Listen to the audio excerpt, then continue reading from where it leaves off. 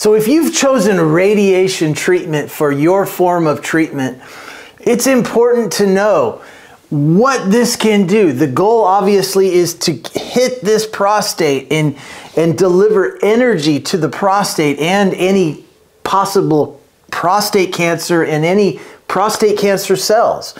Now there can be scatter of radiation, and this is the downside to radiation, is that even though radiation is more precise now than it was 10, 20 years ago, there still can be some scatter of radiation to healthy tissue. And so the bladder can be affected, the rectum can be affected, and even this neurovascular bundle that is important in preserving erectile function can also be affected by scatter of radiation.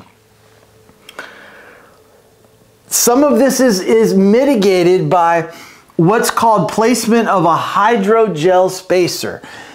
In your urologist's office, a hydrogel spacer can be placed to push this rectum away.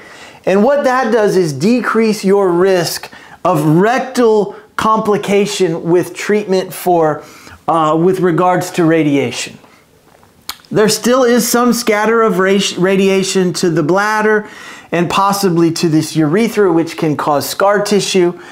And then erectile function. There's similar erectile dysfunction rates when you compare radiation and hormone treatment with surgery. And so again, that becomes one of the most difficult decisions to make. Do I take it out? Do I radiate this prostate, leave the prostate in and radiate it, deliver energy to it to kill this cancer cell? So many good and bad with all forms of therapy. This is radiation, a great treatment for prostate cancer. And yes, if I was diagnosed with prostate cancer, this is something that I personally would consider along with every other treatment option for treatment of prostate cancer.